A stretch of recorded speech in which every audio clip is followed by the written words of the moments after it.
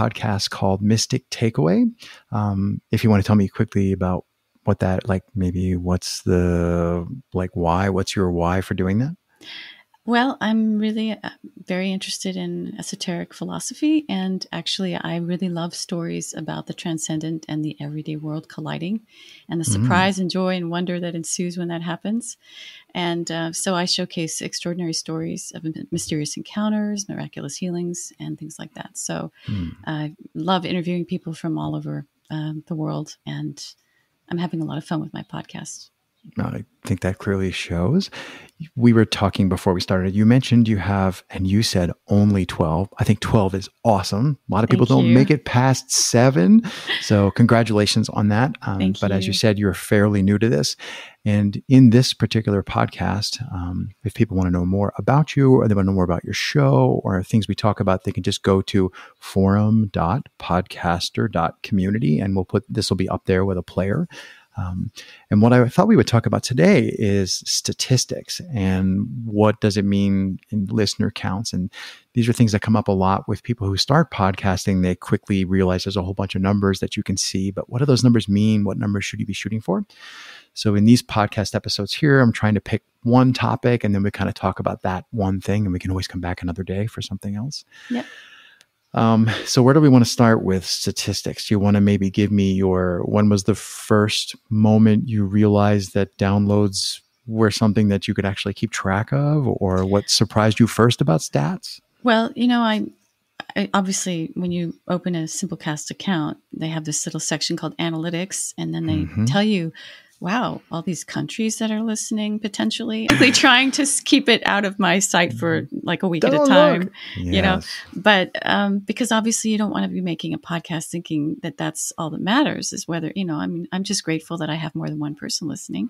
And, but it is kind of fun to think that you've made something that's actually getting heard in South Africa or places where you have never been. So that's kind of fun. Yeah, there's a big, the technology behind what does stats mean? There is I don't even know what it means. It's IAB, like International Association of Broadcasters or something.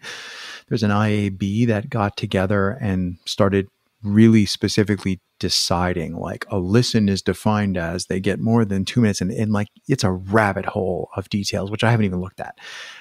So that stuff's all out there and that matters if your show, if you're going to try and sell advertising, then, we need to have apples to compare to apples. So I get all that, but I'm with you. I don't want to overthink it.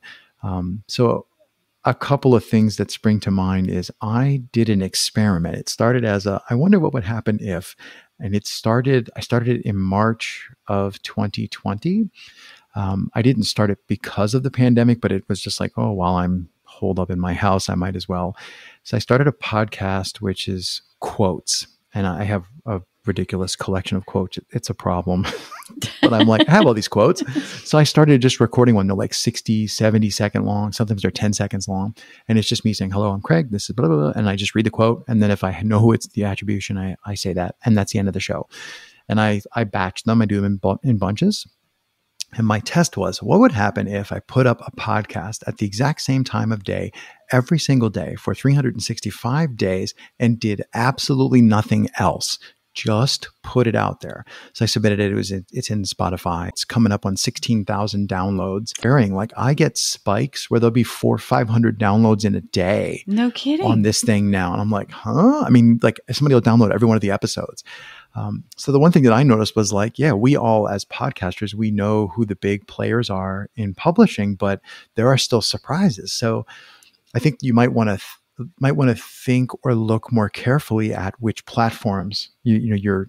Sorry, I should say one. Those of you who are listening, one might want to pay closer attention to the platform spread. Like, is your podcast typical? Yeah, Apple's got 2/3, and then it's Spotify. Because I got mine, I was really surprised by what happened. So I think your comment about what countries are people downloading in and what time of day are they listening in the morning or the evening, though, and on what platform, that may be more interesting than how many people do I think are listening, because it actually tells me more about who might be listening. And so that's just an insight that I had about one experiment that I've tried. That's really cool. I mean, I think it's, as I said, I think it's really good not to actually think too much about it, because obviously, my motivation for making the podcast, there's so many reasons why I'm doing it that are not about how many people are going to listen to it. But at the same time, of course, it's kind of fun to think. And I do get people that I know. I mean, I think most of the people that are listening are probably people that I know that are part of the network that I'm part of, which is has to do with meditation. And so I do get people now and then pinging me and telling me, oh, I love all your episodes. I've been listening since the beginning, nice. Things like that. So I'm getting feedback from people mostly that I know. But recently I tried a little experiment where my daughter was my guest, and she has a lot of friends. And I put up a post on Facebook with her photograph, because I think Facebook actually slows down the algorithm if they think you're selling something but you're not paying for it or something, because I put these up before and I didn't get anywhere. And so this time I just put a photograph of her and just the link to her episode. And I have had so much volume since then. And I tagged her, of course, so all her friends are listening. I was just curious to see what would happen, So I suddenly had 100 downloads in a week, which is kind of rare for me. I mean, normally. Well, right. I mean, that's awesome. But when I know what usually happens when I drop an episode, and you try one thing and something else happens, and it makes it really clear, well, it's probably, there's a correlation. It's probably from that. I think what also works is when your guests share it. But I've found after hundreds, that it's really hard to get a guest to share your show. I mean, I've noticed that too.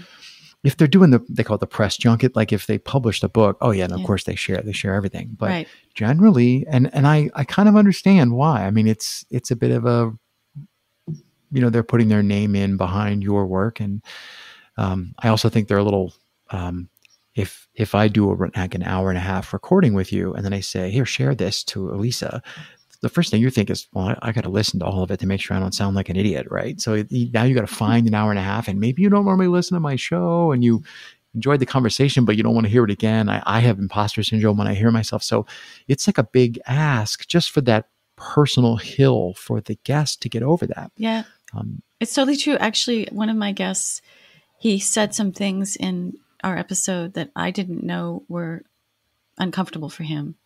And then he didn't want to share it, but he finally came around after it was published to tell me, oh, I really wish I hadn't said that, because if it gets around to one of my friends, they're going to be upset.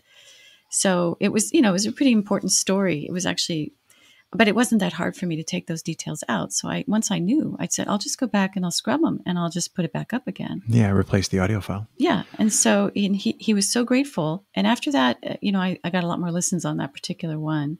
So I think he did pass it around after that. Yeah, but it's hard. You're right. He didn't want to listen to it. I don't think he wanted to listen to it. He had regrets about what he'd said. And then it literally was a period of a month or something, So it took some time before we ironed that out, that he finally told me, and then I was able to fix it. And then it took him a long time to listen to that. So, it's a process. I do occasionally, I personally think that, all right, you're always going to have followers who subscribe to your show and listen to everything that you do. Like you're always going to have fans. But setting aside those people who are the diehards, they listen to everything. I could hide the podcast under a rock. They would find it. Setting aside those people, I think most people who listen to podcasts are listening to one episode. I have episodes that they're like 5 years old and people are still downloading. I'm like 15 downloads of episode 12. I'm like, huh? I can't even remember. I'm like, I have to go look. Oh, who was that?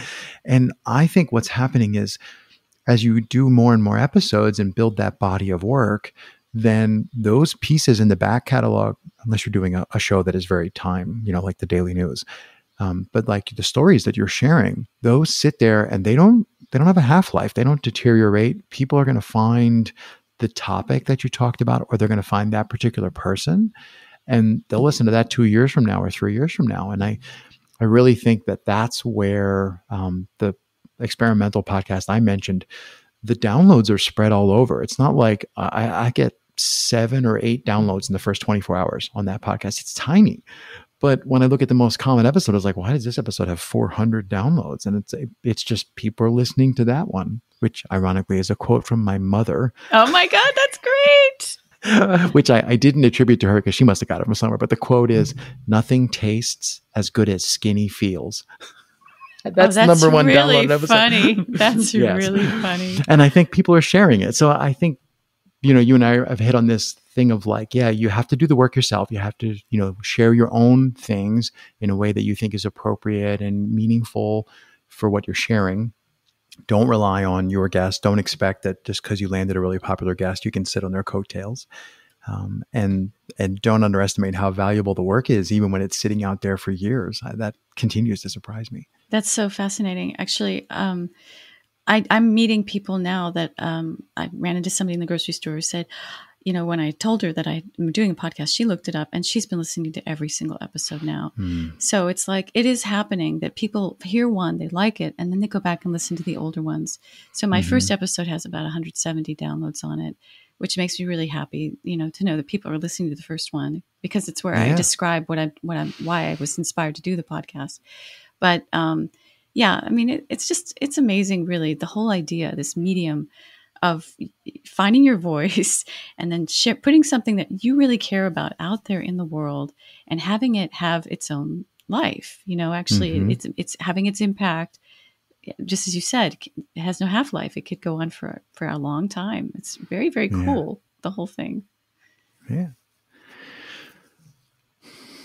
I keep thinking to mind. I keep thinking that maybe you have some ideas because you've been doing this now for so long about the best way. No, I have no clue. The best way to kind of like, because people set up an Instagram account and then they broadcast it there and then also on Twitter and all these various places. I have no idea what to do with the marketing stuff.